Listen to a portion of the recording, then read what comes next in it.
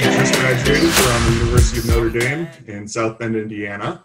I graduated with a science pre-professional major, so I'm pre-med currently in my life after medical school application. So that's where I'm at right now. Research lab.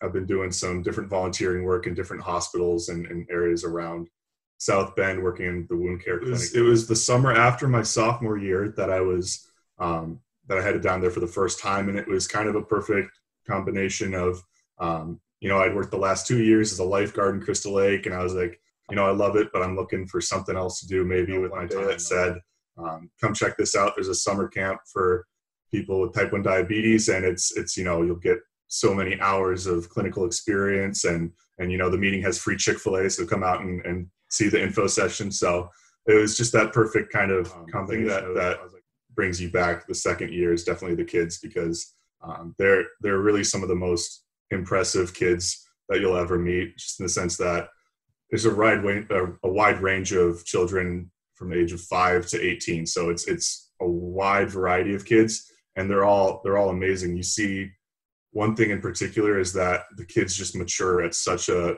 impressive rate, because they're dealing on a daily basis with a disease that requires, constant monitoring, and 5 or 4 different campers that, come together, and we do a lot of different activities at camp within that little brother group. And, we do like nightly, like tuck-in kind of things where we all get together on bunks and, talk about our days, because they're all running around in different activities throughout the day. So, but those are kind of some of the people that I'll spend the most time with. I was looking at a lot of different schools, a lot of different state schools around the Midwest. I wasn't sure exactly how far I was trying to go, if I wanted to leave really far or stay close to home. Basically, I narrowed it down to my two top schools were Vanderbilt and Notre Dame.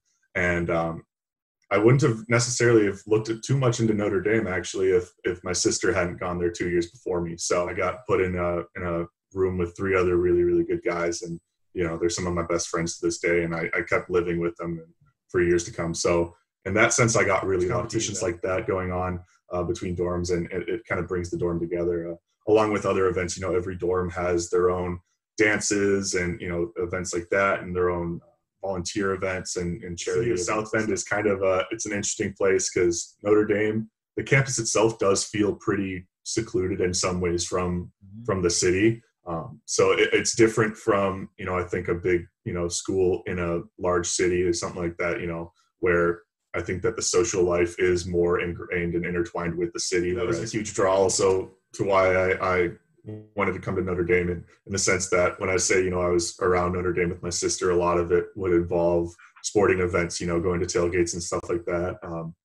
And the Notre Dame tailgating scene's pretty cool. It's kind of a unique thing where most of the tailgating happens right there in the park. Oh, my parents are in town, they're throwing a tailgate, or my parents are, having one over here. And so it's that one area where you can bounce around and see a lot of different people and hang out and tailgate like that in one area. So that's kind of a cool thing on football game days that I'll definitely miss. My freshman year, we didn't really get into the tailgating scene immediately. We were one of the groups that we actually went and sat out in front of the stadium, and we were like the front row. We would paint our chests and stuff like that, and we did that for a couple of games. So we did that, and that was fun. And then we got kind of tired of being out in the cold with no shirt on. Works for you, and able to, it's the matter of keeping the grades that you want and getting the work done in school, but also having that social life and that outlet. And, there's those nights where you've been looking at a book for way too long, and you just need to get out and do something with friends. So there's just basically cubicles where you go up there, and that's if you got a paper or something that you just need to really grind out. It's a quiet area. And so I did most of my studying there. If I wasn't in my room studying, and I didn't really do that until my senior year, studying in my room, but most of the time I would do my work up in the study loft and just get it done that hours, because they do, they always plant flowers. And so in terms of greenery and everything, they make the campus look really, really pretty every single year. It's a really nice looking campus in that sense. A couple of the different buildings or places that I would definitely recommend going or looking up is the grotto, for one. There's basically hundreds of candles laid out in this cave, and you can go down there at any time and you can light a candle. And a lot of people will do that. I made a tradition of it too. My roommate staples like Touchdown Jesus which is on the side of the library. It's this big mural basically of Jesus kind of raising his arms, and it's called Touchdown Jesus because if you actually stand at the very top of the football stadium, it runs directly through basically the goalposts, and you can look out and see that. It's just a weird thing where you go from having a lot of success to, you're in these classes where everyone around you is just so smart, and you look around and a lot of times you're like, I'm the dumbest one here. In 2 weeks, I'm actually packing up and I'm moving down to Houston, Texas. Obviously, I've had some time. I've spent the last 2 summers down in Texas. It's actually where I met my girlfriend, Emily, who graduated a year before me, and she graduated from the University of Texas. Has the unique ability, for some reason, they're the only state that they have their own application for medical schools there.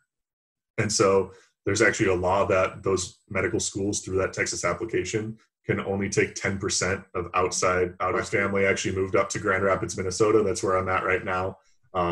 And that's because my dad, he's a Minnesota boy. He was born and raised just outside of Duluth and Hermantown. Still in the cards in the sense that I know that Air Force, Army, Navy, they'll all, there's a program where a scholarship essentially that you can, once you get admitted into medical school, you can sort of apply for this position where they'll help pay for your medical school, and you'll essentially go to medical school for free, but you'll be working in the Air Force or Army or whatever it is that you choose for several years out of medical school. And that's something that I'm considering. I really think that I might like, going to medical school. And then obviously if I can do that, I really would think I'd like to do, just because it is a tradition in my family, and not that I feel compelled to do it because it is a tradition, but I have seen, some of the amazing benefits and stuff of it, and sort of seen what the Air Force and the Army and everything that my family members and what they stand for, and how, that has made a major impact on how I was raised. I think that, I could sit here and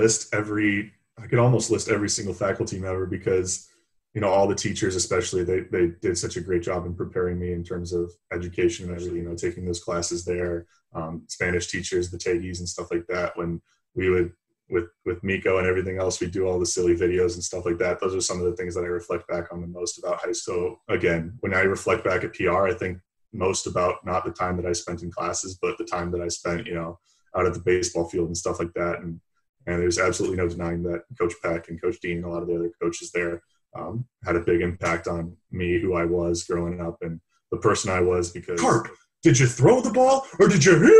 And he kind of like did this, and I was like, I did exactly that. I didn't really throw the ball. I didn't commit. But looking back at that, like, those are the moments that I think about Coach Peck, where his passion just comes through. I think that, Miss Palasi, Miss Orsi, Wads, all of them that taught those AP classes in particular, they do a really good job of preparing you.